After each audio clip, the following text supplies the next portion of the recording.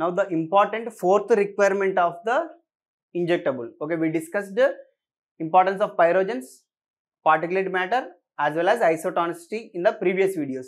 And now this is about the sterilization. Sterilization is also one of the important parameter for the injectables, right? So because, so this is the systemic circulation. This is the systemic circulation.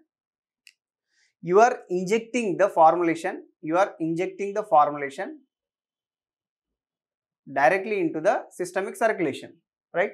So if any microorganisms present in this formulation,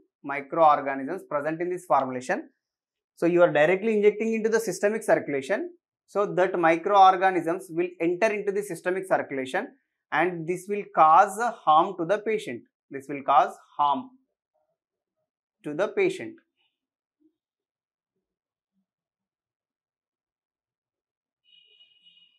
So we need to remove these microorganisms, right? Before releasing this formulation into the market, the formulation should free from the microorganisms, right? The formulation of injectable, it should free from microorganisms.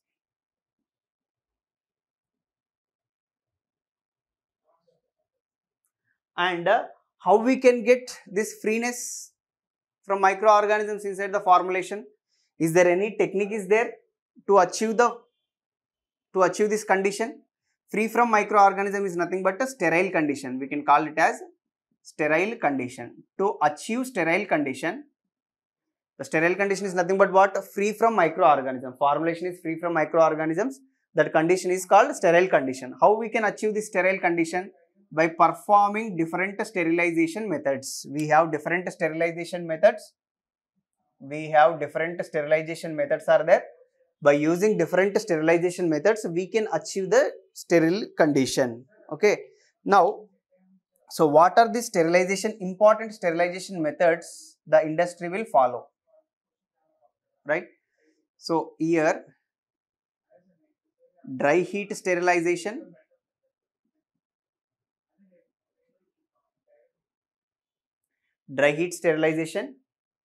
and moist heat sterilization,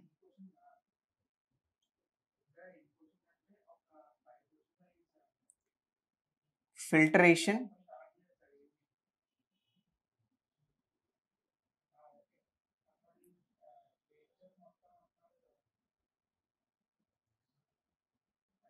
radiation,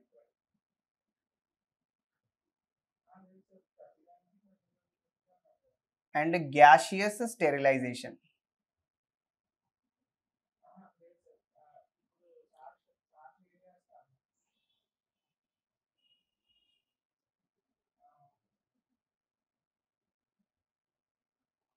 So here, see here the different sterilization with dry heat sterilization, moist heat sterilization, filtration, radiation as well as gaseous sterilization. So these are the 5 major sterilization methods generally industry will adapt. So from this, what we can expect in the examination, what kind of questions they will ask? So dry heat sterilization, what we will use? The biological indicator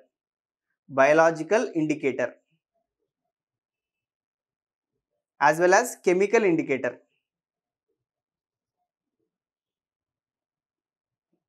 So basically these indicators are used to check the efficiency of this method, whether this method is working is fine or not. This method of working is fine or not, means it is destroying the microorganisms or not. How we can test? We can test by biological indicator as well as chemical indicator. So many times in the examination, what they are asking about, what is the biological indicator used in the dry heat sterilization, moist heat sterilization, filtration, radiation and gaseous sterilization. Okay. Now the biological indicator used in the dry heat sterilization is Bacillus subtilis var niger, and similarly Bacillus subtilis var niger, BSVN. same microorganism we will use in the gaseous as well. Bacillus subtilis var niger, BSVN. Bacillus subtilis var niger we will use as biological indicator in dried sterilization as well as gaseous sterilization. And what is the biological indicator in moist heat sterilization? Bacillus coagulans and Bacillus stereothermophilus and Clostridium sporigens. Clostridium sporigens. These three microorganisms we can use as biological indicator in the moist heat sterilization. Moist heat sterilization. And in the filtration, 2 times they asked in the examination what is the biological indicator in the filtration. That is nothing but Brevidomonas dimunita, or sometimes we can call it as Pseudomonas dimunita. And biological indicator in radiation, Bacillus sphericus and Bacillus fumilis.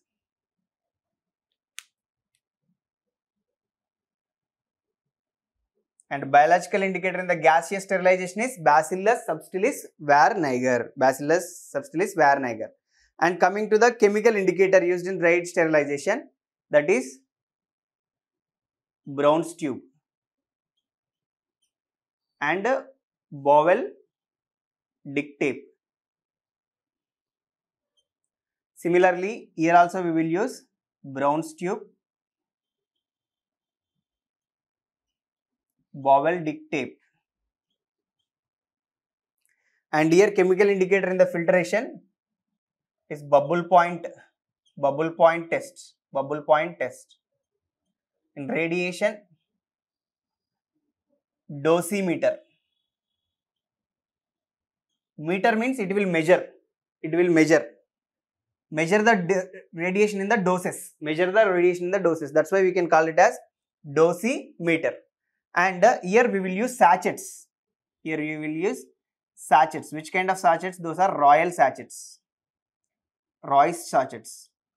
sachets we will use in the gaseous sterilization as a chemical indicator. Okay, these two are very, very important. Biological indicator as well as chemical indicator we will use to determine the efficiency of the sterilization method. So apart from this biological indicator and chemical indicator, in the examination what they will give, what is the principle of this particular dried sterilization. The principle of dried sterilization is oxidation, and the principle of moist heat sterilization is coagulation of protein, and the principle of filtration is physical separation, and the principle of radiation is destruction of DNA, and the principle of gaseous sterilization is alkylation. So this is the principle. And what is the example of this method? The example in the dried sterilization, it is a oven. In the laboratories we will see the oven, right? In the oven we can get this dried sterilization. Here autoclave. In the autoclave we will get a moist heat sterilization.